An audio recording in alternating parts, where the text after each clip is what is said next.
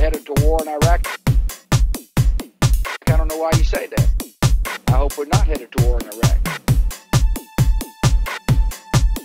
But I'm the person who gets to decide. Not you. Not you.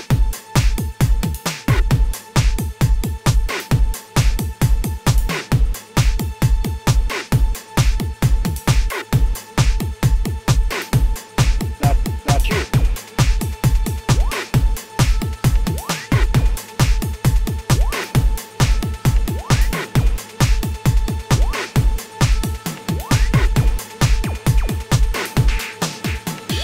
Iraqi regime is a threat.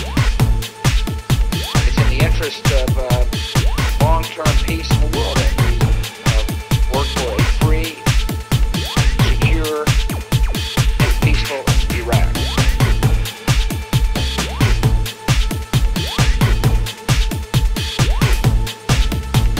Nobody can threaten this country. We cannot let terrorist nations hold this nation hostile. Because there are people who can't stand what America stands for.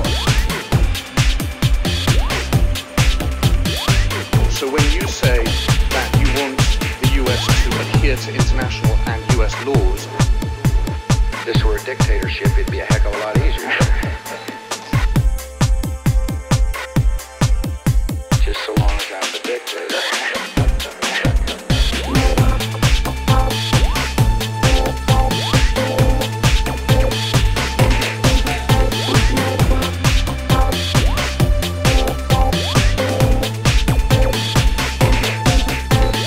that's not very comforting. This is a moral question.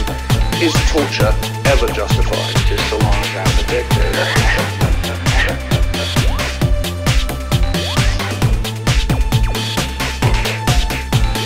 There are some who feel like that, the conditions are such that they can attack us there.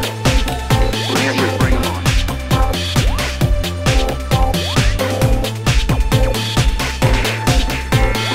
Coalition forces have encountered serious violence in some areas of Iraq. The American people will not support an infinite war whose sole remaining purpose is to prevent the situation in Iraq from becoming worse than it is today. I think it's important to know that the U.S. used cluster bombs bombing Baghdad. Baghdad's a city of 4 million people. The whole point of a cluster bomb is to kill and injure as many people as possible. You're free, and freedom is beautiful. And, it'll take time to restore chaos. But we will. If this were a dictatorship, it'd be a heck of a lot easier. Just so long as I'm the dictator.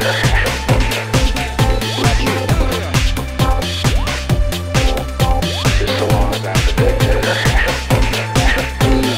The mood of the world would have been astounded had the United States acted unilaterally. Some of the other members of the crew are here as well. Where are they, Robbie? Where are the members of your crew? The American public is against the war. The American public want the troops to come home. President Bush, he seems pretty determined to keep the number of troops in Iraq, at least until he leaves the White House.